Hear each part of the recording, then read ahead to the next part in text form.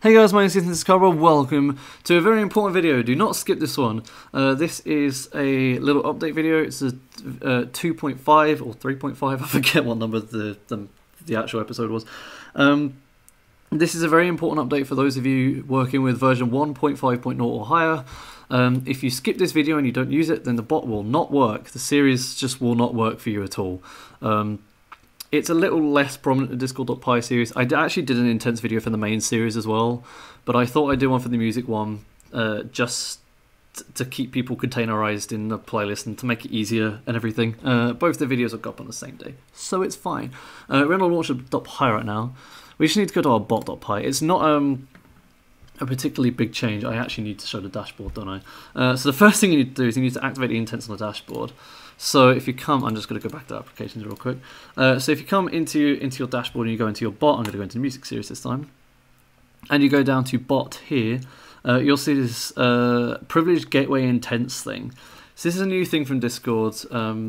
Essentially, intents are a different way of working with the caching in the API. I'm not actually sure of the back-end details, but those don't really matter.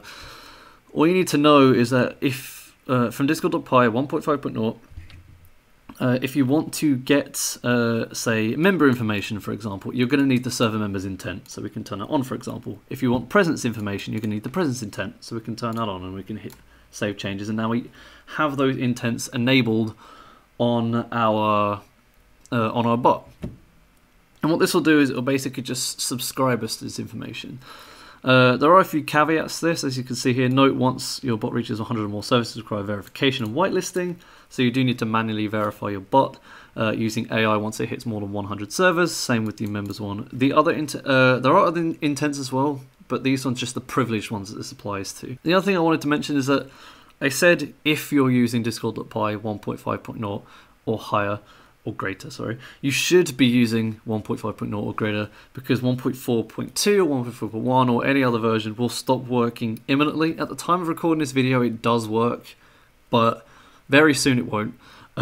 So just use 1.5.0 upgrade. You can use the -U flag on the pip install, activate these intents, come back to the code, and we already have Discord imported, so you pretty much just need to do something very simple. You need to actually activate these intents.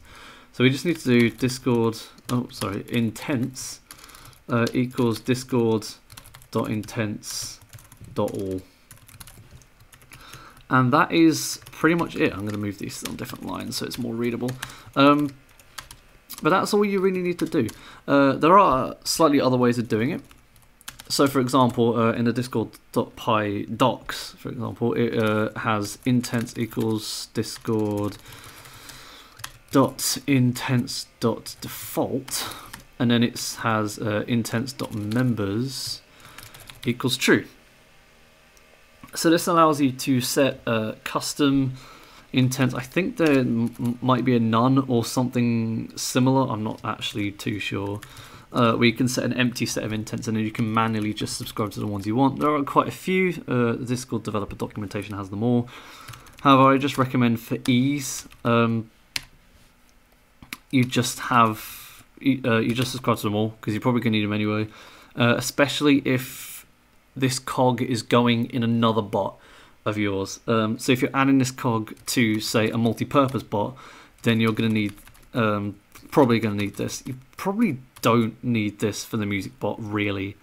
Although I'm not actually sure. I think the get member method is compromised if you don't have this. Sorry, I got a call from Discord and I had to decline it there.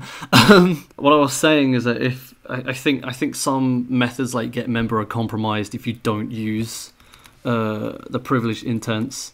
So I would recommend just having them all on, in all complete honesty, just to make things easier. But yeah, that's all you need to do. You can now continue with the rest of the series and everything will work fine, but yeah, you just need to do this now that Discord has made these changes.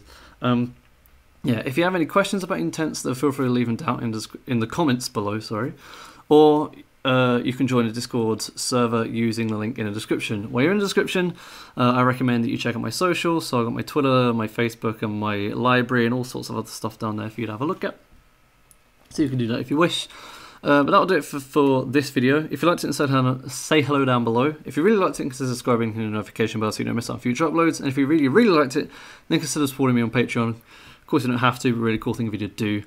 But yeah, I'll see you next time for whatever episode was next. I legitimately don't remember. I think we were sorting out the music cog. I think we're actually getting into the music cog. As you can see, I didn't actually go back to a previous version of the code, but whatever, it's fine. So yeah, I will see you for that.